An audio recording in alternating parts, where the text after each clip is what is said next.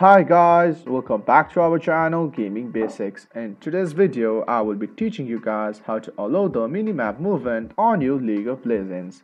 So at first, all you have to do is open your game through the right client. And as you open the game, you're in this home screen. So just stay at this home screen and look at the right top corner for this setting option.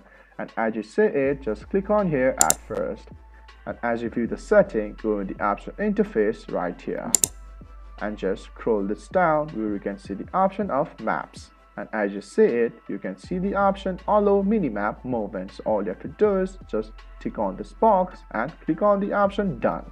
Let me show you guys again.